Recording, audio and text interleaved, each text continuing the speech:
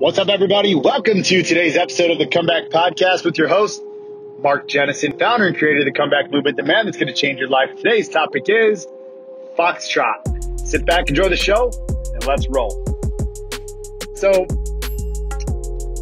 you've probably heard of the dance move called the Foxtrot. I know nothing about ballroom dancing. I know nothing about it at all. But here's what I do know.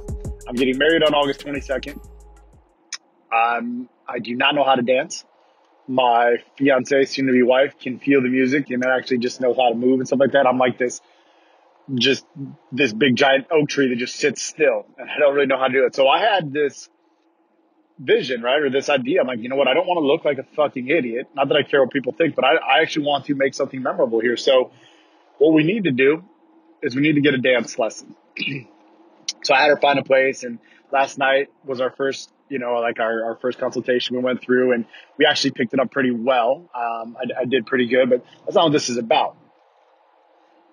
It was about learning something and doing something that made me uncomfortable. And I want to talk to you about where you're at right now in your journey. Boredom could be setting in. You could be 6, 7, 8, 10 months into your, being sober. You could be 4 years into it. You could be 2 days into it. This hits different men at different times. But what I hear over and over and over is like, man, I just get so bored. I don't know how to live my life without alcohol. I don't know how to, I just don't know how to live. I've been doing it for so long. I've successfully built this habit dysfunction that is now working against me. Blah, I fucking took my life away. That's basically what they're telling me. And I want to give you some tools today. And I was going to tell you something. Boredom is bullshit. The world is your fucking playground. Literally. As I'm thinking about this, there's so many things you could do. You could go hunting. You could go skiing. You could write a book. You could read a book. You could go dancing. You could take your kids to the park. You could do some push-ups. You could go for a run. You could learn how to sew.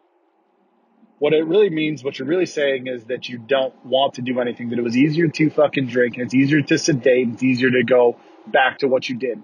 Even though going back to what you were doing was and expecting different results is the definition of insanity, which we've talked about over and over and over. But my point is this. When I was crawling through the pit, and I want you to understand, for the guys out there right now that either they're on my course or actually it's probably not most of the people that work with me. This is a wider audience, but most of you guys out there right now that are doing this, you don't know how to live your life. And this is exactly what I did. After I got through the first 90 days, when I was actually able to really kind of start creating some new habits and start feeling better, and it took me a while, man. I was a pretty severe case. I started doing one thing a week that would make me feel uncomfortable, or something that I would want to do. I don't know about you, but when I used to sit at the bar and I'd be drinking and I wasted away hundreds and hundreds of sunny days, I would think to myself, man, it would be nice to be out on a boat. Man, it would be nice to go learn how to go kayaking, right? I mean, these are things you may or may have done before that you just stopped doing. My point is this. I want you to pick one day a week. It's an hour or two of your week that you look forward to where you do something that you normally wouldn't do. I even did one time when I was in the first year, went to this like board and brush type thing where I painted a picture. I'm not an artist. It was full of old women in there, which is fine. But I went in and I had conversations and I did something because it made me feel uncomfortable. What it was this. I was actually building self-confidence. I was actually making it so that I could walk into any room and own who I am. Because this thing here is bigger than just drinking. It's about controlling your thoughts, emotions, and actions. Part of the reason that people fall into this sedated lifestyle, this habit dysfunction that successfully kicks the shit out of them, is because they're scared. There's fear. There's worry. There's lack of self-confidence. People stop remembering what it was like to be a child when they did the fun things. So we'll go back to the Foxtrot. So we're Foxtrot last night, and we're having a blast, and Kendra's picking it up, and I'm picking it up, and I don't want to say we're pros, but we're pretty much the best. But my point is this. We did it. It was uncomfortable. We got out. I asked her how I did, and she said, you do really great when there's structure. That wasn't structure that made it great. Sure, I had a teacher. I had her. It was this. I had a definitive outcome of what I wanted to do. I knew I was going to be uncomfortable in there. I did not actually have a fucking clue how to dance until I did. It was the first time I danced, but I knew this going into it because of all the reps I've done of making myself uncomfortable, like I'm asking you to do for yourself today. I knew that I could go in there, and I knew I could do it. Doesn't mean I'm going to go on that. I don't even know if that show exists, but that dancing show, Dancing with the Stars, It means this. I have enough confidence in myself to walk into any situation and own it. This is not coming from an egotistical or arrogant standpoint. This is coming from a man who knows who the fuck he is, where he sits with alcohol, where he sits with drugs, where he sits with his future, where he sits with business, where he sits with his family, where he sits with a legacy. Today, my brother, I want you to look at your life and find out what pieces are you not doing what you want to do.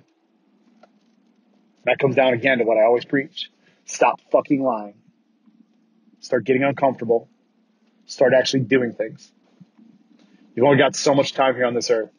The world is your planet. The planet is your playground. Like this whole world is your fucking playground. Boredom is bullshit. So when you keep telling yourself, I can't do it or keep going back, I want you to understand it's your choice. It's your choice to live in the dysfunction. It's your choice to live in the insanity. This war is won or lost between your ears. You have a choice to make today. Today, you can decide if you want to join us. IamAcomeback.com/apply. IamAcomeback.com/apply. All you have to do is click the link. And as always, my team is here waiting to help you. Our promise is this. We are going to leave you better than we found you, but it's going to take courage.